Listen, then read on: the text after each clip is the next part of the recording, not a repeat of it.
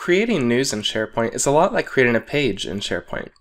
You can start right from a team site's default homepage where we have this news web part, and notice if you have no news, there's a button to add news, or right above that area, there's an add menu here where you can add a news post or a news link. Now, if you do have news, you won't see the button there, so don't get too heavily dependent on that, but you will see this add as long as you have permission to edit this site. So we could start here, or if you don't have a news web part on a page yet, you can always go to the new button at the very top, the same place that we've been adding lists and libraries and pages, and now we can add news post or news link. Let's start with Newslink because it's the simpler of the two. Newslink is going to be used whenever you have something external that you didn't create yourself that you want to post as news on your site.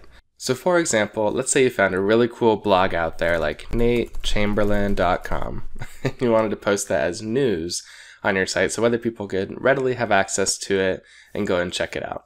So when you put a link in here, it goes out and tries to grab an image automatically. It puts a title in there for you and a description, which it's usually pulling from the most recent blog post, or maybe if they have a description in their metadata for their site, it'll pull that. So you might want to make some changes.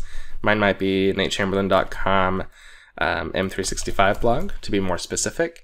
And then I might change my description to learn more about M365 and troubleshooting common issues and ideas.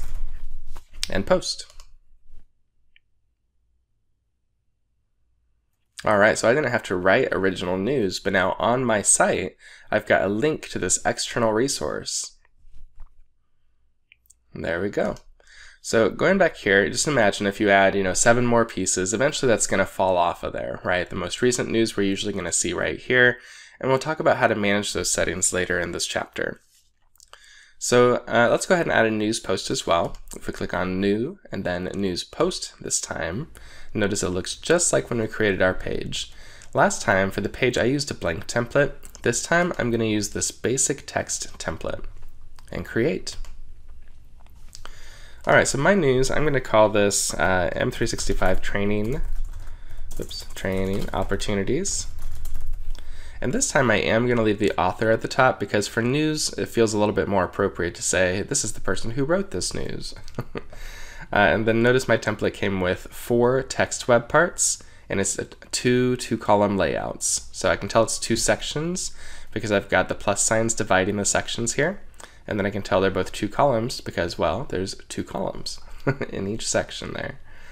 Alright, so for my M365 training opportunities, what I'm going to do is add a section to the top, and it's going to be a 1/3 right. And on the right-hand side, I want to list out those actual opportunities. So I'm going to use an events web part. There we go.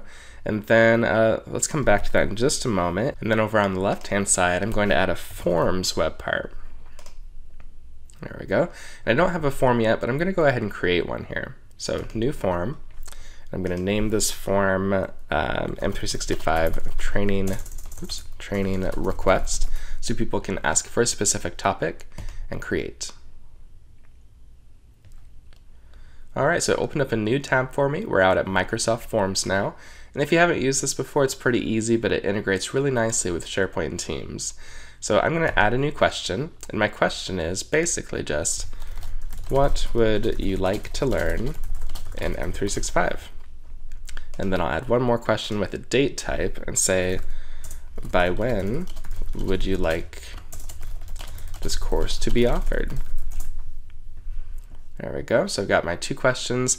And I'm not really worried about who's submitting this because as long as I share it inside my organization, I'm going to know who it is and what their email address is. So I don't have to ask those questions here as well. So with that, keeping in mind I'm only going to share it inside. I don't want to make this a public form because I'm not going to train everybody, right? So only people in my organization. I'm going to copy that URL and go back to my tab with my page.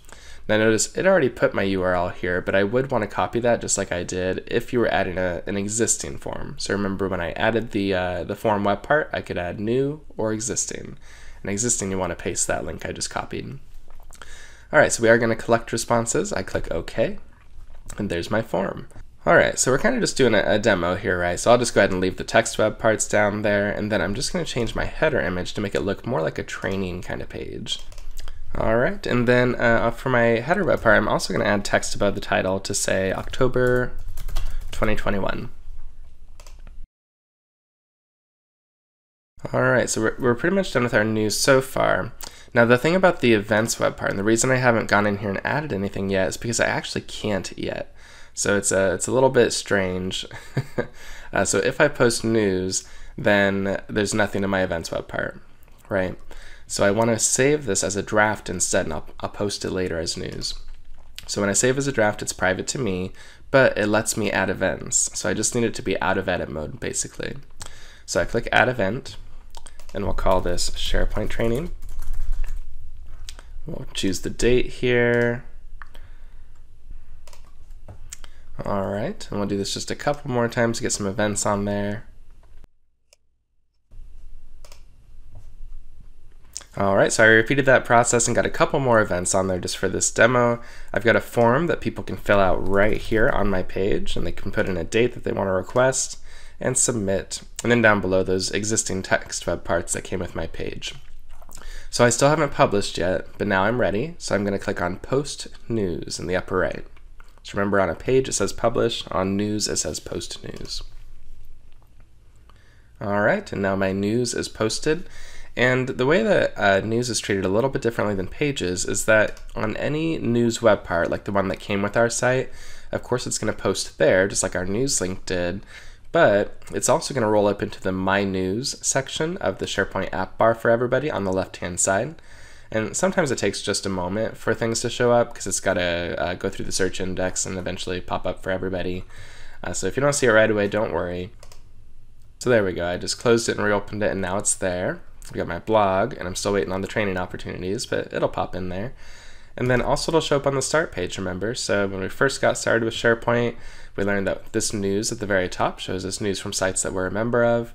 So we've got that blog news, and we're still waiting on the training opportunities news post.